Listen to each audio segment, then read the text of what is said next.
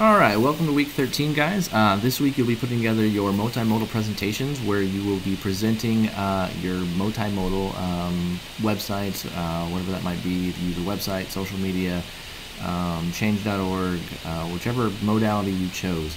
You'll be presenting it. And one of the things that becomes a little bit difficult in that with an online class is that how do you record yourself? Now, of course, you have the option of using your phone and, of course, putting it out here and just kind of recording everything on the screen and recording you sitting in front of your computer talking. That would be perfectly fine.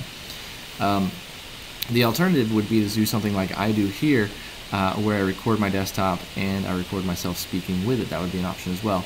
If you want to do that, there's a number of programs out there. The one that I'm using now and the one that I've used all semester is a program called XSplit. And as you can see here, I have put a link to the XSplit broadcaster website. So you can click on that and it'll take you to the website. Once you're there, you just click on the download free button. It's a big orange block in the middle of the screen. And once you do that, it will take you to the download page. Make sure when you download the broadcaster and not the Gamecaster. I don't use the Gamecaster, so I'm not sure what it does. The broadcaster does what you'll need it to do because that's what I use it for. So you'll click download and you'll go through the installation of that. Once you get all that done, it's going to bring up a screen like this. It's not going to have this mirror screen here, nor will it have my webcam or your webcam. So what you'll need to do is you'll need to come down here and click into this white area and go over here to add. But once you do that, it'll come up with screen capture. I'm going to click that, but I think it might turn off my screen. And if it doesn't, great. But if it does, what's going to happen is it's going to bring up a box, kind of a crosshair, a giant red, two red lines, one coming down from the top of your screen and one going across the screen. And where you click the first time, that starts the box. And so you would want to click it and then drag it all the way down to the other area of your screen that you want to copy. So it allows you to just take a portion of your screen, or it allows you to take the whole thing. So let's see what happens. Okay, I'm not sure if you can see this, but there's two lines intersecting where my mouse is.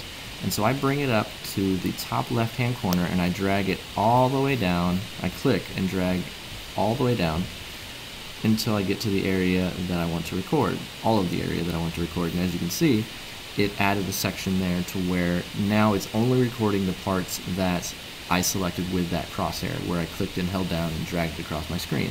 Notice you can't see my taskbar, my start button, and all my icons at the bottom of my screen. That's because I didn't select that area. Now you can if you want to, or you can select even a smaller area to make it a little bit more condensed. Now in order to add your webcam, you can see here now I have two desktop regions. They're essentially the same thing.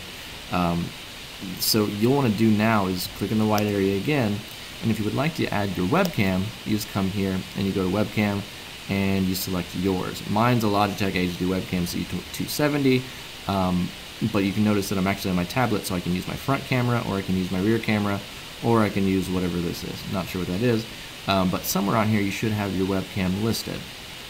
So you'll click it and it'll bring it up, and there you go, now you have another one of me. And this actually brings up a good point. Down here, you can close any of them. If you uncheck a box, it removes it from your screen. And so for me, I'm going to delete the second box, the second webcam, and now I'm back to just my mirror screen and this. So you can kind of play with those if you have multiple things maybe you want to show.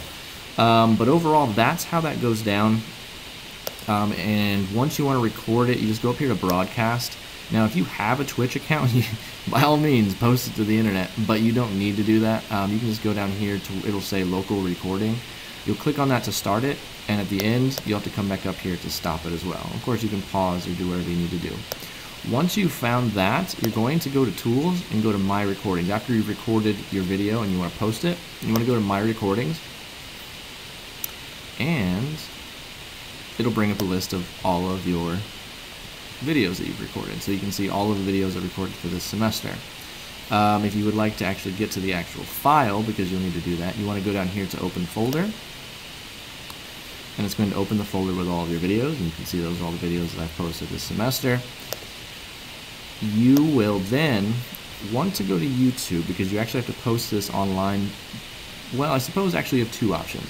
You can either take this file and drop the video directly into the discussion board, which I'm not too sure if you can do that, because it's going to be a pretty large file. You can notice here, if we just look at my video for my thesis development, it was 170 megabytes.